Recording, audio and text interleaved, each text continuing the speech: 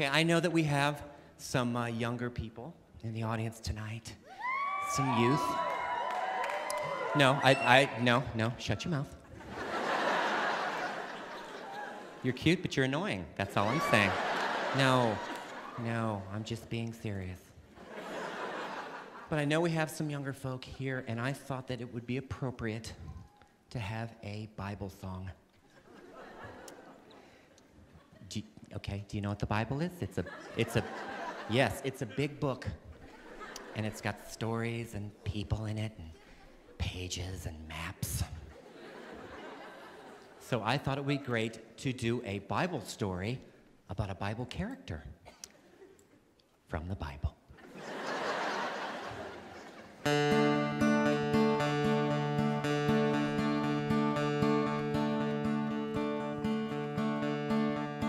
Hey there, Delilah, this is your ex-boyfriend, Samson.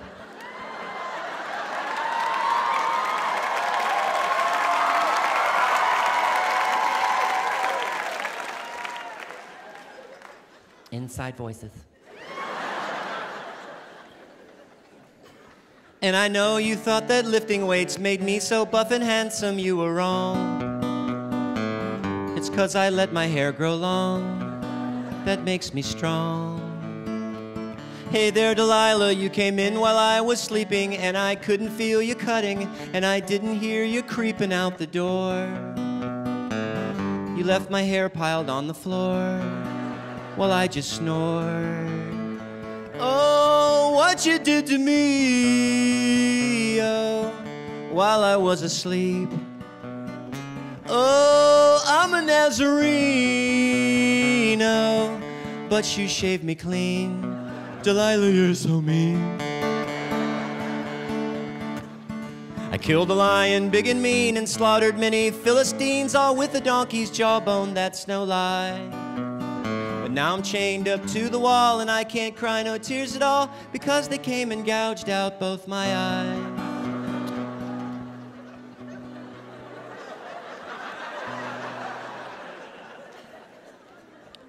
This is a Bible story, boys. I'm not making this up. Why'd you grab your clipping shears and shave my head like Britney Spears? And now I'm standing here in total shame. You're to blame. People, that's stinking genius. What's wrong with you? Come on!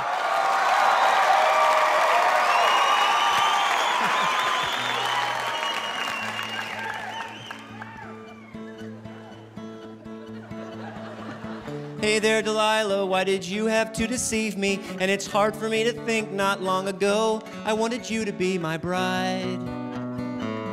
But you took too much off the sides.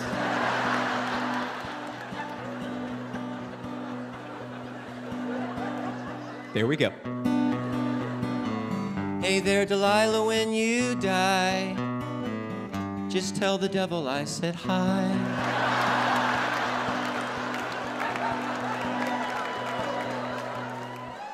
He'll know why. Oh, it's what you did to me. Oh, now I'm up a creek.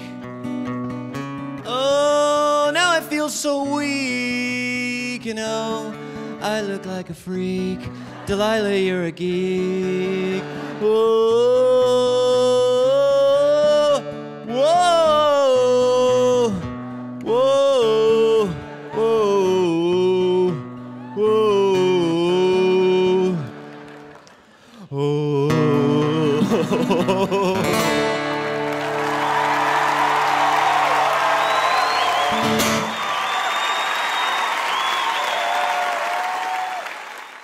Well, I bet you can't guess what we're going to be talking about for a few weeks. Delilah and Samson, that's right. It's a very interesting story and a very interesting time in Israel's history. It's found in the book of Judges. which is near the beginning of your Bible. And the book of Judges is in between the time when Israel had kings. You remember in some of our messages we've talked about King David and King Saul and a whole bunch of other kings. And between them and when they had just been delivered out of the promised land, they had come all through the desert under Moses' leadership and then under Joshua's leadership, and then that was it. And then they were relied on judges. And so judges would come and go based on what was happening in Israel's history and what the people were doing, whether they were following God or whether they weren't following God. And so it was a very unique time in Israel's history that we find the story of Samson. Before Samson comes as one of these judges, there's a bunch of other judges, Gideon and Deborah and some others. If you want to read through them, there's some very interesting stories of how God continually delivers his people and comes to their aid and comes to help them out. Well, they've fallen away from him. They've fallen into sin, bad patterns, bad habits, hanging out with the nations that they're not supposed to, doing all these ungodly things. And then God turns them over to their enemies. And then they repent and they cry out in their suffering. And God comes and delivers them. Now, Samson is a bit of a unique story from the other ones previous to this because Israel's actually not crying out to God, as we'll see in a minute when we read through the story. This is a time where Israel's kind of content. They're under the submission of the Philistines around them, and the Philistines raid them and do things, but generally speaking, their lives aren't horrible like they've been in the past, and they've just kind of learned to live with it. They've learned to live with the pain and the loss and the fact that they're being dominated by the Philistines. And so they're not crying out to God, yet God sees their state, sees what's going on, and God decides to act this time, which is unusual because usually, again, in the previous judges before this, the people cry out, God, we need your help. We're enslaved. We're being, punished by these nations around us. But in this context, it doesn't happen. The people don't cry out to God. God decides to take action to deliver his people. And out of that context, he sends Samson. Now, most of us are familiar with the story of Samson, but if you're not familiar, we're going to read through it this morning. If you were raised in Sunday school or church or kids ministry, this was the buff guy, the strong guy, the guy that could rip down walls and could do all kinds of crazy things because his magical power, his superhuman power, was that God gave him the strength that no other man had to do incredible things. The context of, well, how did that come to be and how did he get that strength was what will dominate a lot of the discussion over the next couple of weeks because it's the mystery, it's the secret, as we heard in the Delilah song. If you'd like to follow along, I'm going to read from Judges chapter 13, and we're going to start today with the birth of the birth of Samson, and learn from that. Judges chapter 13, verses 1 and following says this, and I'm reading from the NIV. Again, the Israelites did evil in the eyes of the Lord, so the Lord delivered them into the hands of the Philistines for 40 years. And that's it. That's a statement. That's the context. So they're delivered into the hands of the Philistines. A certain man of Zorah named Manoah from the clan of Danites had a wife who was childless, unable to give birth. The angel of the Lord appeared to her and said, "You are barren and childless, but you are going to become pregnant and give birth to a son." Isn't it interesting that many of the stories that we see in both the Old Testament and New Testament, as we've just celebrated Christmas, God uses people that themselves are in pain or in struggle, that don't seem to have the things that other people in society have. In this context, they don't have children, they don't have a son, which is a huge deal in their culture. You are barren and childless, but you are going to become pregnant and give birth to a son. Now see to it that you drink no wine or other fermented drink, and that you eat nothing unclean. You will become pregnant and have a son whose head is never to be touched by a razor, because the boy is a Nazarite, dedicated to God from the womb. He will take the lead in delivering Israel from the hands of the Philistines. Now let me just give you a little quick context about this Nazarene stuff. So usually back in the book of Numbers, you could make a vow before God and you could shave your head and you could make a promise to God and you would have to keep that promise. There were other people that would actually grow their hair and not touch anything unclean and not drink any alcohol. And for a set period of time, they would be this Nazarene. It would be taking a vow before God. But Samson is to have this from the day he is born. He is not going to have a razor touch his head, nothing unclean his mom's supposed to touch or Alcohol is she's supposed to drink while she has him in his womb, and he's supposed to raise Samson this way, to set him aside apart from everyone else. So verse 6. Then the woman went to her husband and told him, a man of God came to me. He looked like an angel of God, very awesome. I didn't ask him where he came from, and he didn't tell me his name. But he said to me, you will become pregnant and have a son. Now then, drink no wine or other fermented drink, and do not eat anything unclean, because the boy will be a Nazarite of God from the womb until the day of his death. Then Manoah prayed to the Lord, pardon your servant, Lord. I beg you to let the man of God you sent to us come again to teach us how to bring up the boy who is to be born. Interesting. God heard Manoah, and the angel of God came to him again to the woman while she was out in the field, but her husband Manoah was not with her. The woman hurried to tell her husband, he's here, the man who approached me the other day. Manoah got up and followed his wife. When he came to the man, he said, are you the man who talked to my wife? I am, he said. So Manoah asked him, when will your words be fulfilled? What will be the rule that governs the boy's life and work? The angel of the Lord answered, your wife must do all that I have told her. She must not eat anything that comes from the grapevine, nor drink any wine or other fermented drink, nor eat anything unclean. She must do everything I've commanded her. Manoah said to the angel of the Lord, we would like you to stay until we prepare a young goat for you and food. The angel of the Lord replied, even though you detain me, I will not eat any of your food, but if you prepare a burnt offering, offer it to the Lord. Manoah did not realize that it was the angel of the Lord. Then Manoah inquired of the angel of the Lord, what is your name so that we may honor you when your word comes true? So he still doesn't get it, who this person is, or who it really is. He replied, why do you ask my name? It is beyond your understanding. Then Manoah took a young goat together with the grain offering and sacrificed it on a rock to the Lord.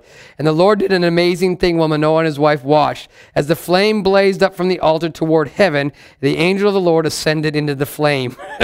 Seeing this, Manoah and his wife fell with their faces to the ground. When the angel of the Lord did not show himself again to Manoah and his wife, Manoah realized that it was the angel of the Lord. We are doomed to die, he said to his wife. We have seen God.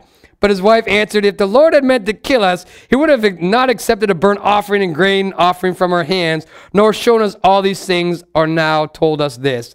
The woman gave birth to a boy and named him Samson. He grew and the Lord blessed him, and the Spirit of the Lord began to stir in him while he was in Manahath Dan between Zorah and Eshtaol. So this is the beginning story of this little boy, this baby, that has a miraculous birth of two men, a man and a woman, who are unable to conceive up to this point. God intervenes. God takes the initiative, and all the plurality and the apathy of Israel's society at this point, because they're not crying out to God, God decides to send Samson to deliver and to help his people. Now, it's an interesting story, and we can see lots of parallels here to some of the other stories that we've read in the Bible. And so the question might be, well, what does this mean to us today? Well, if we look at the story of Samson over the next couple of weeks, there's going to be some really easy principles we can pull out. But when we talk about this birth of Samson, what's going on here, what does this mean for you? What does it mean for me thousands and thousands of years later? Well, here's just a couple of thoughts for us this morning as we think about this.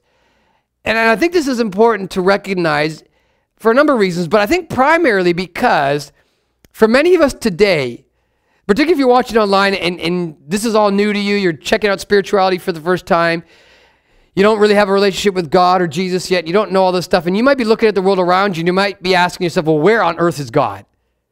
Like honestly, with COVID going on, and now we've got Kazakhstan, or how you pronounce that country that just had all those riots this week, and now Russia's at the border of Ukraine threatening to invade, supposedly, or maybe not, who knows. The United States, you've got China, you've got Iran. I mean, there's so many things going on in this world. You might look and go, is God, like, carries he in control? Like, what's going on?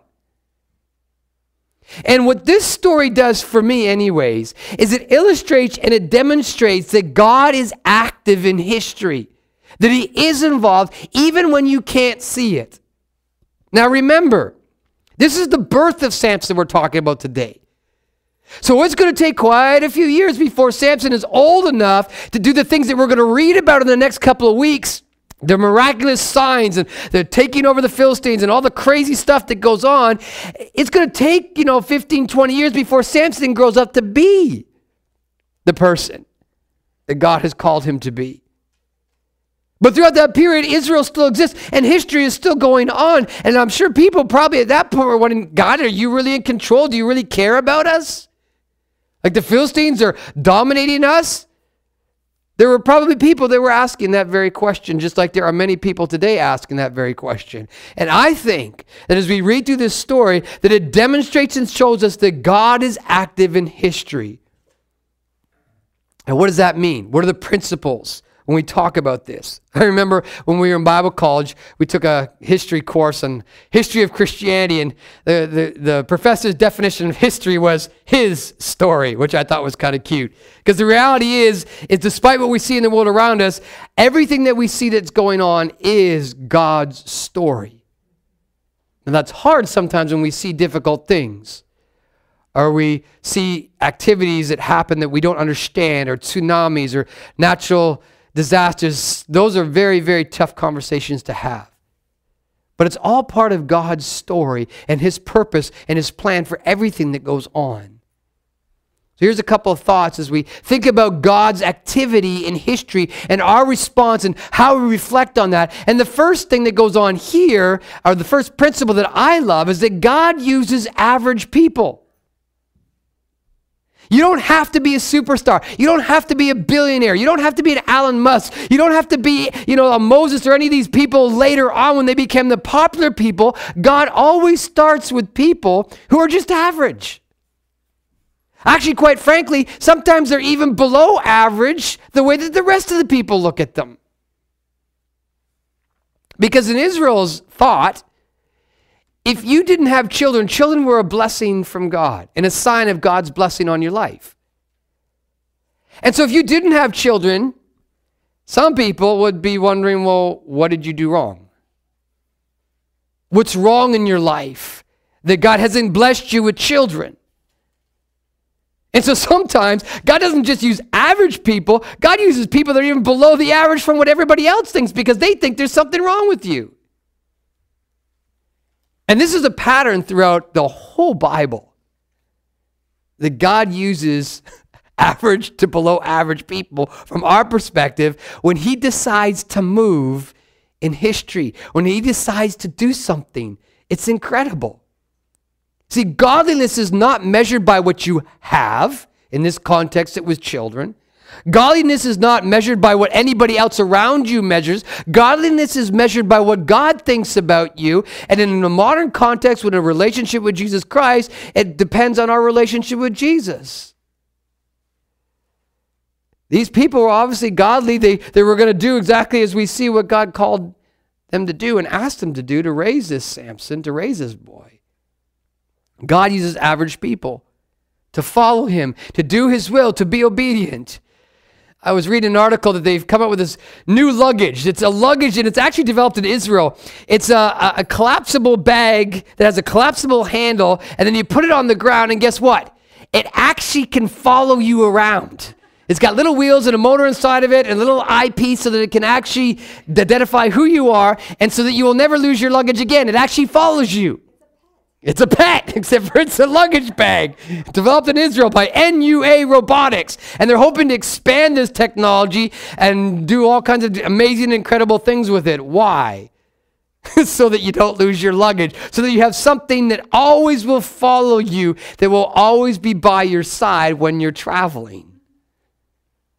Well, the amazing thing about God is we don't need a luggage. We don't have to worry about anything breaking down. But that's what God's looking for us, in us.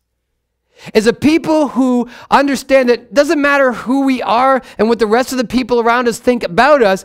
The only thing that matters is what God thinks about us and what God calls us to do. And then because of that, we follow Him to the very ends of the earth, no matter what it is. It's not based on what you have or what we own or what other people think about us. It's based on our relationship and our value that's found in God. Probably the greatest example of the antithesis of this is King Solomon. King Solomon, he's the guy later on in the Bible, the fourth king of Israel, Solomon David, or third king of Israel.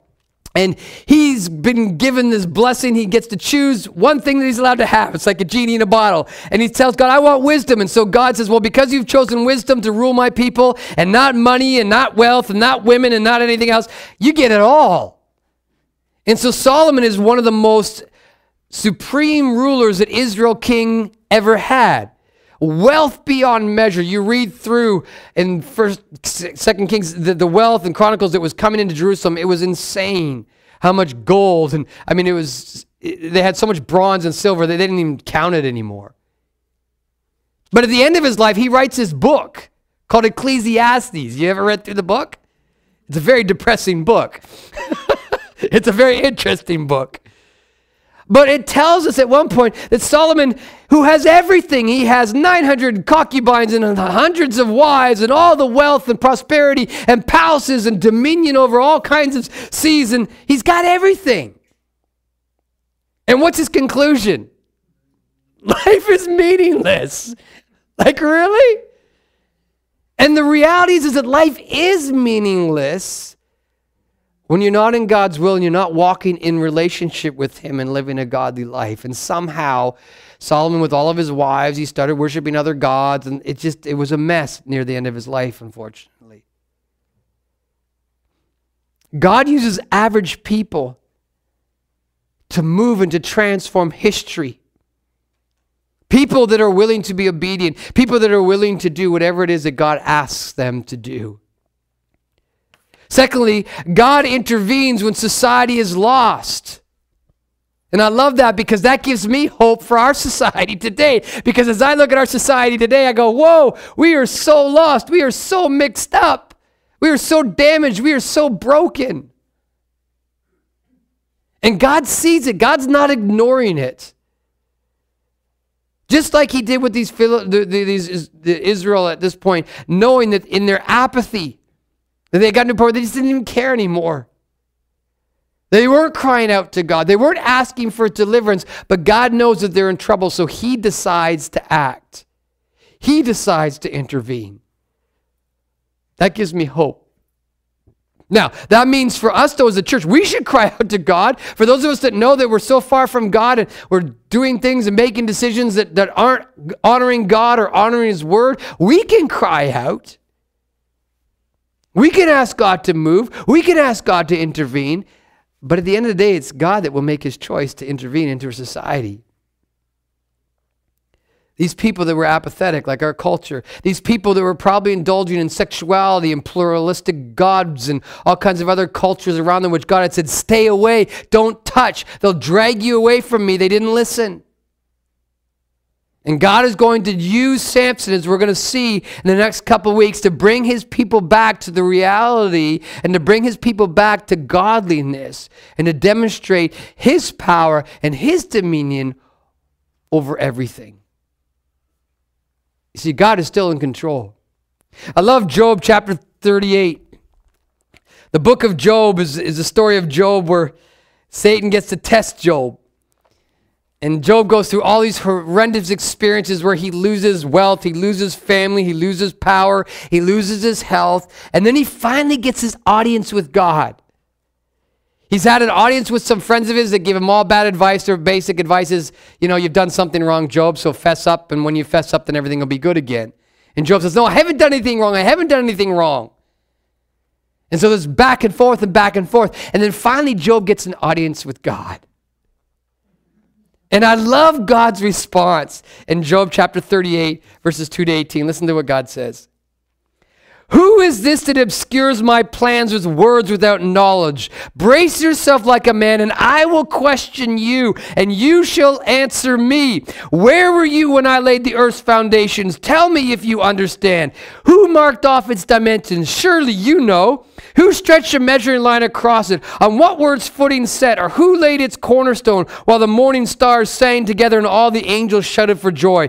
Who shut up the seas behind the doors when it burst forth from the womb? When I made the clouds its garment and wrapped it in thick darkness? When I fixed the limits for it and set its doors and bars in place? When I said, this far you may come and no further. Here is where your proud waves halt. Have you ever given orders to the morning or shown the dawn upon its place, that it may take the earth by edges or shake the wicked out of it. The earth takes shape like a clay under a seal. Its features stand out like those of a garment. The wicked are denied their light, and their upraised arm is broken. Have you journeyed to the springs of the sea, or walked in the recesses of the deep? Have the gates of death been shown to you? Have you seen the gates of the deepest darkness? Have you comprehended the vast expanses of the earth? Tell me if you know all this. What is the way to the abode of the light, and where is the darkness reside? Can you take them to their places? Do you know the path to their dwellings? Surely you know, for you were already born. You have lived so many years, and on it goes. It's a polite rebuke to Job when Job says, why is this happening? Tell me. And God shows and demonstrates to him that even when you don't understand, even when you can't see what's going on around you, that God is in control. He uses ordinary people, and he intervenes when he knows we need help. Wow. What an amazing God. He's not distant. He's not disconnected. But he's here with us. He desires to look after us. He, as we sang this morning, he is a good father. And a good father is one that wants to spend time, who wants to invest in his children, who wants to love his children despite what choices they make often. He's a father that, despite our earthly fathers who have disconnected with us, or maybe we've had bad experiences, God is the perfect father. He's the father of Jesus. He's your father. We've been called his adopted children, his sons and his daughters. Because he loves us. Because he loves you. And that love isn't dependent on what we've done. That love isn't dependent on what we have. That love is not dependent on our skills or our talents or our resources. That love is given freely. No matter what your status in life is, God chose these two people to bear a child that would deliver his people. And for us today, God chooses to allow us to hear his voice. He chooses to reveal himself to us through our friends, through our families, through his word, through church, through the scriptures, so that we can have this relationship with him, so that we can be the people that he uses to change history and to be a part of something that's bigger and more grand than us. Manoah and his wife didn't know where this was going to go. They didn't see down the line what Samson was going to do. They just saw the moment and saw God intervening into their life and heard this promise that this baby was going to be unique and special, that God was setting him aside and setting him apart. They didn't get the full picture, and most of the time we don't get the full picture. But they knew that God cared. They knew that God was intervening into history. So here's a couple questions for you and for me as we go from this place this week. If God uses ordinary people, are you willing to be used by God? Whatever that looks like, and it's going to be different for each one of us, given our context, our situation, our circumstance, our skill sets, our resources. How can God use my life? How can he use me? And maybe you're not ordinary. Maybe you're extraordinary. Or maybe you're not average. Maybe you're below average. It doesn't matter. When we're obedient to God and we pour out our hearts to him and we build this relationship with him, it doesn't matter. He'll use whatever we've got. And sometimes he'll give us things that we don't even have now to use for his kingdom. They didn't have a child. God gave them one to use for his kingdom. If God is in control of society and history and his story, who's in control of your life? Are you willing to surrender your life and ask God, God, what is it that you want me to do with my life? No matter what stage we're in. As you spend time praying and listening to God's voice, can you honestly say, God, you have total control of my life and everything? You know, if we could answer these two questions with affirmatives, if we are being used by God, and if God is in control of our life, then God will make this church, this place, this city, this country an unstoppable force for his kingdom, and history can be changed, and people's lives can be changed.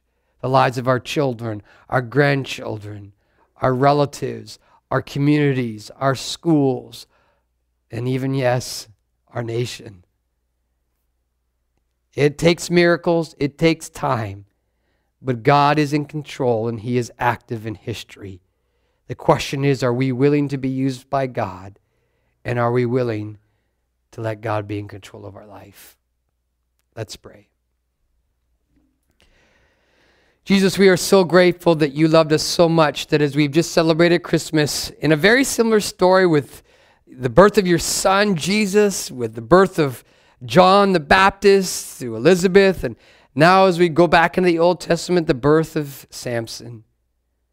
We thank you, God, that you are a good Father. We thank you that you are involved in history, that you are part of history. We thank you that this is your story. Father, in our lives, we want to pour out our hearts and our lives to you and be accessible to you. If you've never had the opportunity to be used by God and sharing your faith or praying for somebody or using your talents or your gifts or whatever it is, then just allow God to use you this week. God, every day as we get up, give us opportunities to be used by you, to let your story be written not just in our hearts, but in the hearts and the lives of those around us. May you intervene in our stories and in our lives, we pray. In Jesus' name, amen.